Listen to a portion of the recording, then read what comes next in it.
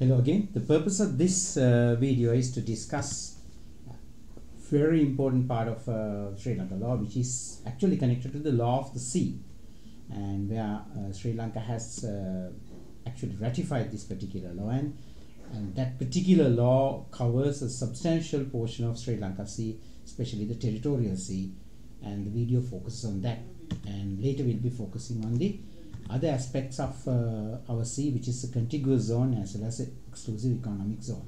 So, I don't need to tell about the importance of the sea when it comes to the resources and the rest for the world. And if you take a look at the world, right, much of the commerce, much of the transportation, and a big part of our history is connected to the sea. Man moved from, let's say, the central sub-Saharan region of Africa towards the north, and a group of people moved towards the Indian Ocean islands. So that's how we moved on from continent to continent, and the sea played an integral part of our culture. This is Sri Lanka, or the ancient Ceylon for that matter, based on Ptolemy's map of the world. And if you take a look at it, you could see how much of Sri Lanka was known, Taprobana they called it, to the ancient Greek Roman world. And that's seafaring, ocean traffic, ocean transportation, ocean-based commerce. So ocean played a huge role. And with that came the challenge of actually who owns the ocean.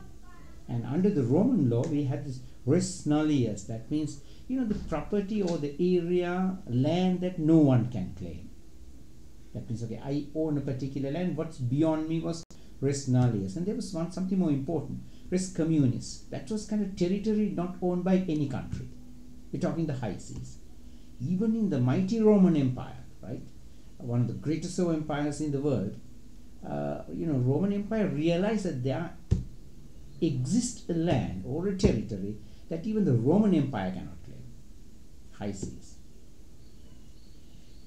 During the 17th century, long before the modern era, but after the Renaissance, the countries used to consider, a distance that a cannon shot or a cannonball can travel up to maybe 3-4 nautical miles as the land belonging to the country.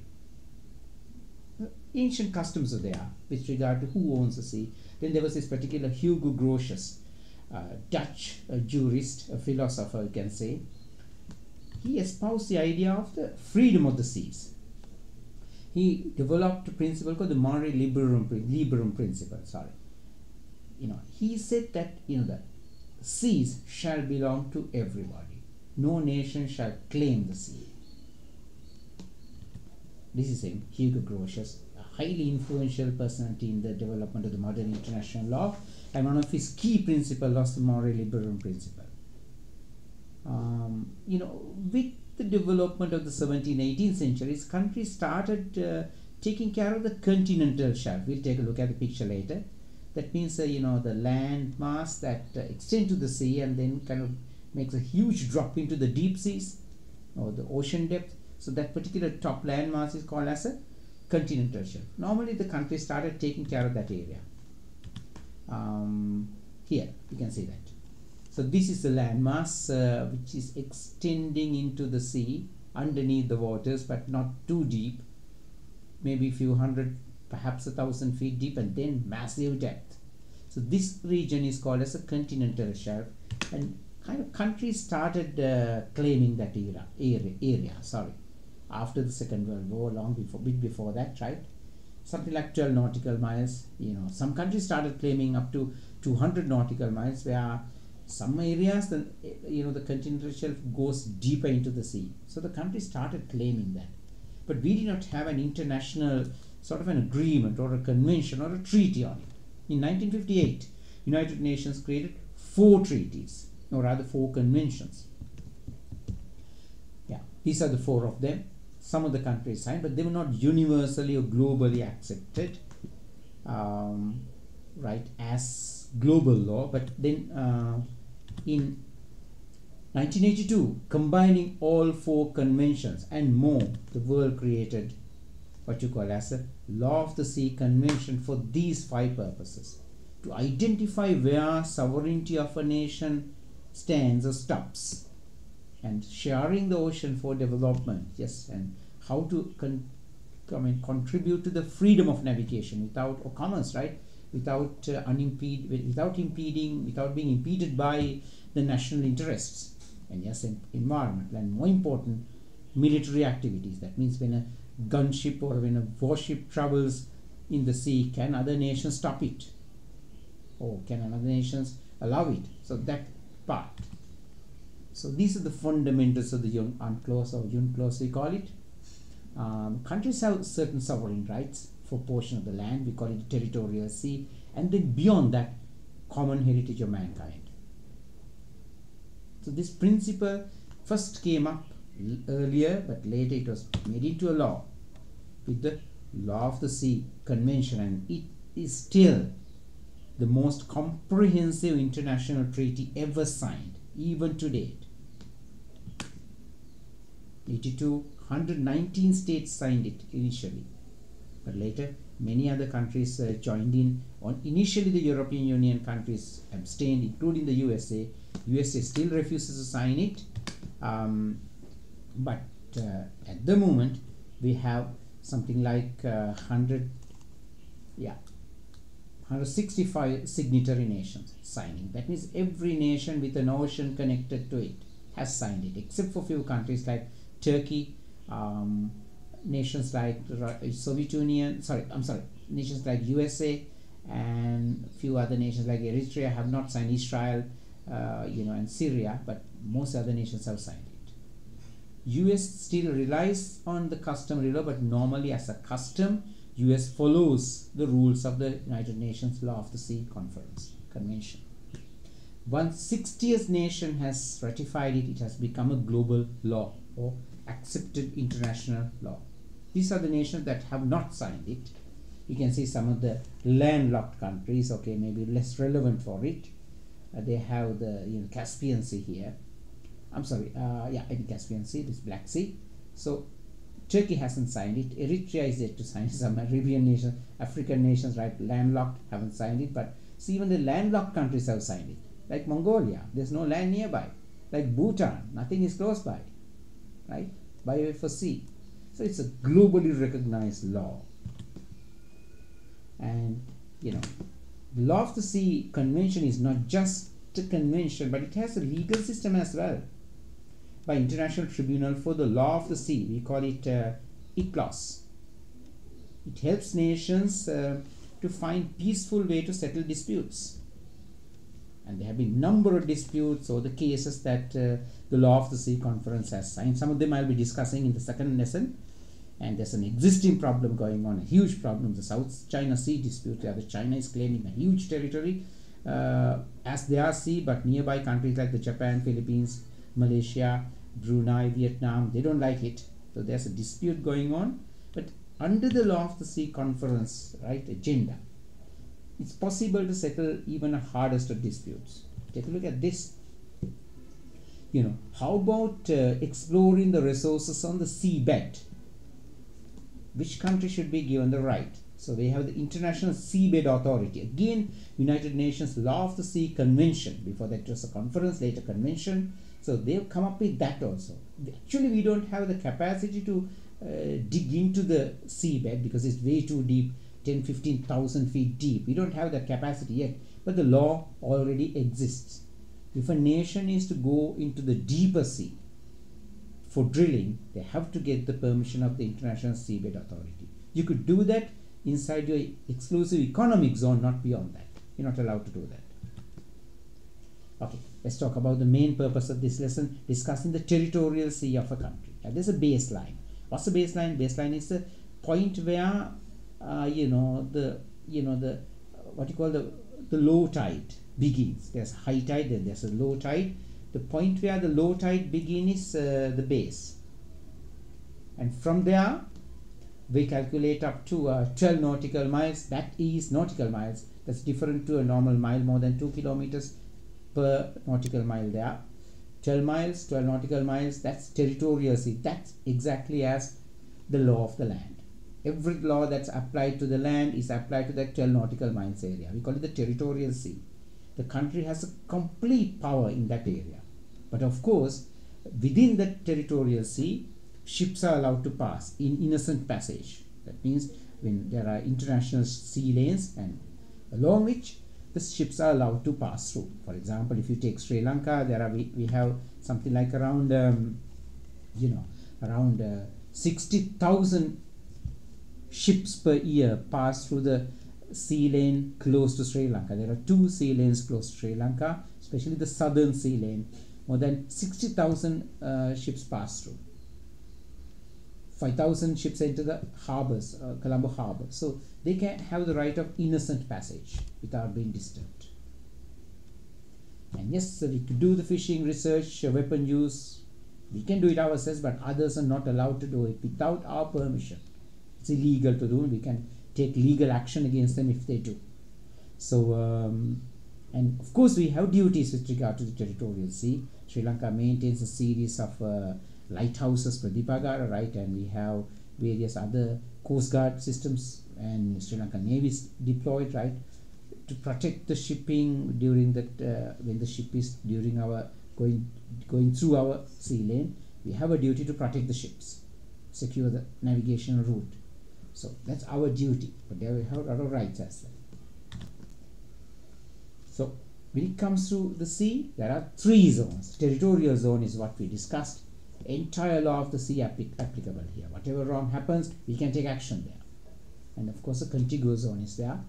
Beyond that, the exclusive economic zone. In the other lessons, we'll be discussing the contiguous and exclusive economic zone. So here the purpose is to focus ourselves on internal waters, or the next the territorial sea.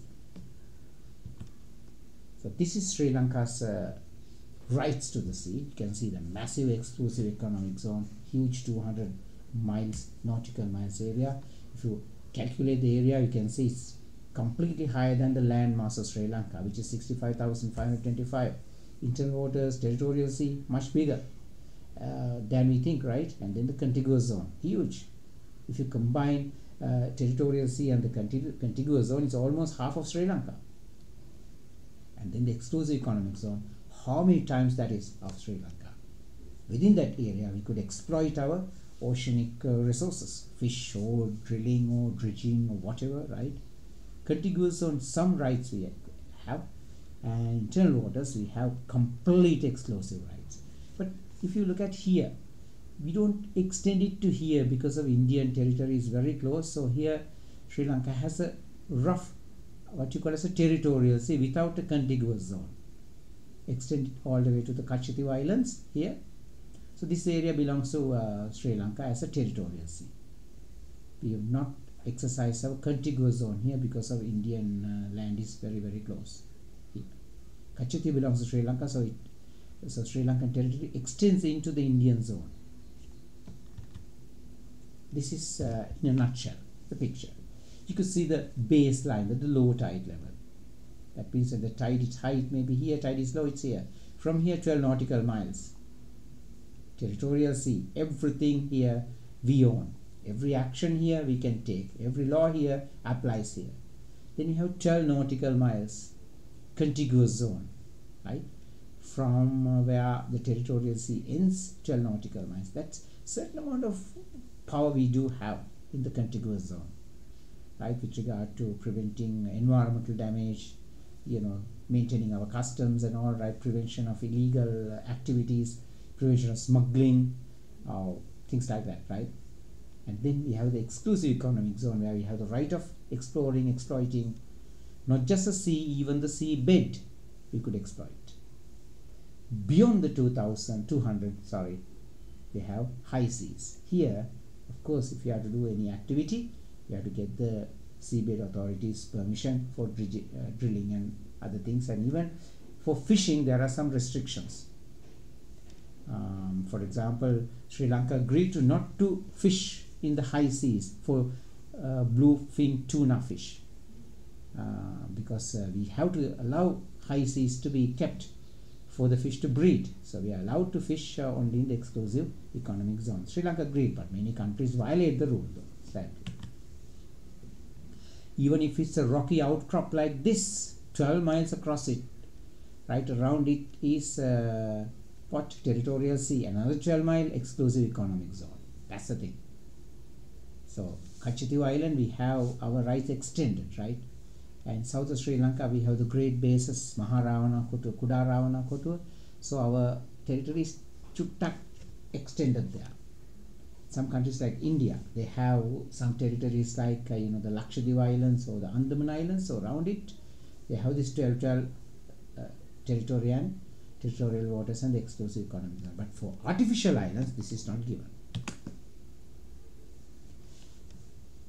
Not just the sea, right? Even over the air, we have the sovereignty over territorial sea. But remember, innocent passage has to be allowed for vessels and the warships. That means passing through without harming us, passing through without causing trouble, passing through minding their own business. We have to allow it. And yes, laying submarine cables. What are submarine cables?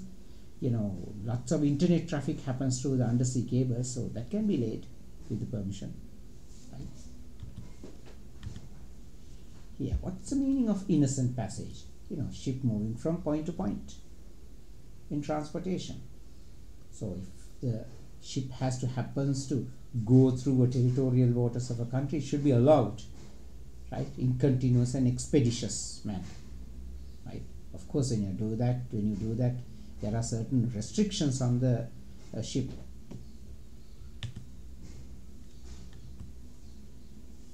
These are the rights of the country. Take a look. Yeah, we can put all our laws here in the territorial waters. And yes, innocent passage you have to ensure. Navigation, protection of resources, fisheries, pollution, scientific research. All that we do have the power. And the same power is extended to the contiguous zone as well. Most of these rights are there, but more rights exist for the territorial sea. We could use any law, but when it comes to the contiguous zone, our rights are somewhat limited. We'll be discussing that later. So, but there are restrictions on the sovereignty of a coastal state in the territorial sea. What are they? We cannot disturb a ship going on innocent passage, harming no one, disturbing no one. Yeah, we do have the right of criminal jurisdiction over the territorial sea regarding the stopping of illicit traffic or narcotics or anything illegal. But whenever a ship comes to our harbor and leaves, yeah, we can charge, but we cannot do the same for ships just doing the passage, or warships, or non-commercial vessels like the yacht and all. We can't claim any claims. And this is the criminal jurisdiction, an important part for Sri Lanka, because ours is an ocean state. Imagine a nation with 60,000 ships passing through. So we have immense amount of ocean assets, ocean rights and ocean resources. And ocean income that we could get. So criminal law plays a big role there. So under the International Law of the Sea Convention, we do have it. We cannot take action against a ship, criminal law, under using the criminal law. We cannot take action with regard to something that happened on board a ship while on passage under the International Law of the Sea Convention. But we do possess certain rights. What is it? If it's a crime connected to Sri Lanka, yes, we can take action. If the ship has left the country, now ship is sailing in the internal waters, we can take action, right? And if the particular crime may be an explosion or something on board a ship which may disturb the peace of the country, yes, we can take action, criminal law. Or the ship has asked us to come and help them. Let's say there's a murder on board the ship, something like that. Then yeah, upon request we can respond.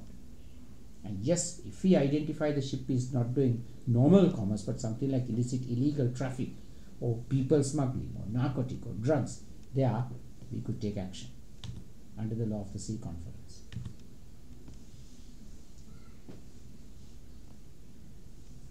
Take a look at this.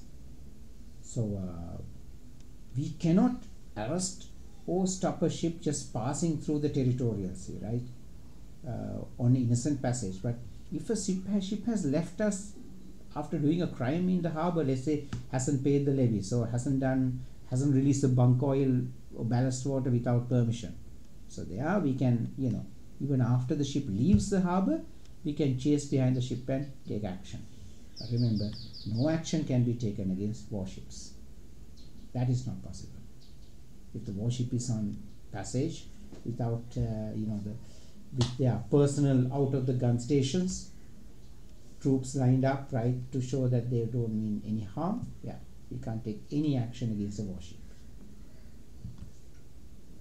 Civil law, yes, actually we can take civil action against a ship, but we do possess some rights under some other laws. Let's say regarding the pollution of the seas, we have some other conventions and treaties that we have signed. Under that we can take action. If the particular ship has polluted the ocean bed or something, yes, some action is possible under civil law. But other than that, our right to take action against a ship is highly limited under civil law.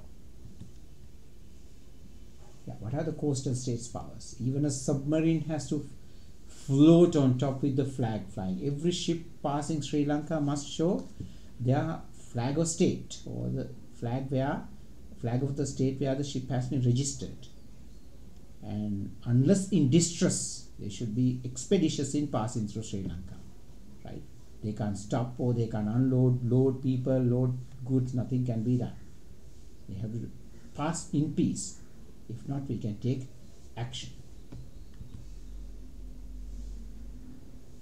This is how a submarine should go, a ship should go, right?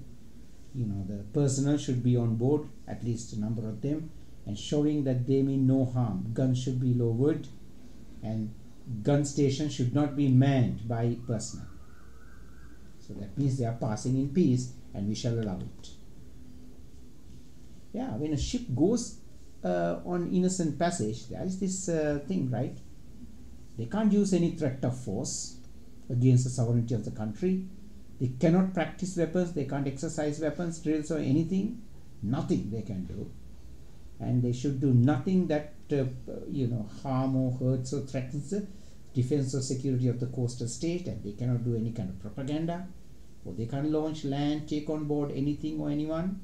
They can't load or unload anything or anyone, and they cannot do any kind of pollution. Then we can take action. They can't do fishing, we can take action if they do. They can't do research or survey without our permission, right? They cannot interfere with our communication systems or jamming or anything. We can take action there. True. Any other activity that is not having any direct bearing on the passage, not allowed. Nuclear ships or ships carrying dangerous cargo must disclose their cargo before entering the passage.